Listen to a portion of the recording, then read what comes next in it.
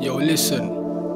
You're now listening to A.I.G music. This little girl, she used to live on my road. She was another victim of this cold road.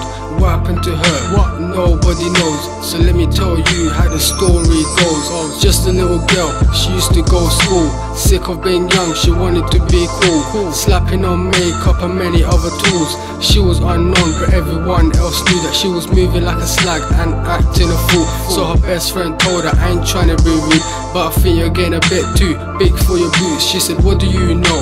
You're still a little you, never listen to anyone. Seeking more attention, splashing all the money from her mum's pension. Tired of these little boys, I need suspension. Growing up too quick cause she had a lot of tension. So one Friday night, she went out clubbing. Didn't even count all the man she was fucking. I don't blame her, the alky had her buzzing. Started to feel sick, so she went home running. But she didn't realize couple man was following. I ain't gonna lie fam, she had them roasting. She was looking older, so damn what I'm feeling. So they ran down, I went straight in. She was in a bad position, only if she knew. Put his hands on her waist, she said, who the fuck are you? Bitch, don't run your mouth, you're just a dumb little you. Now get down on your knees and blow my whole crew. She started screaming and made a lot of noise.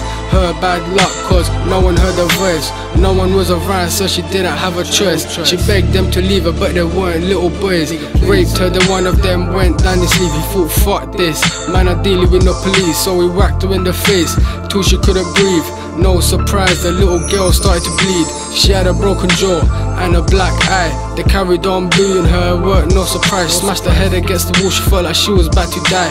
Nothing could save her, she didn't know what to try. She dropped to the ground and started to pray. Lord, forgive me for my sins and forgive me for my ways. I never thought it'd ever come to this day. Tell me, cause I don't know what the fuck to say.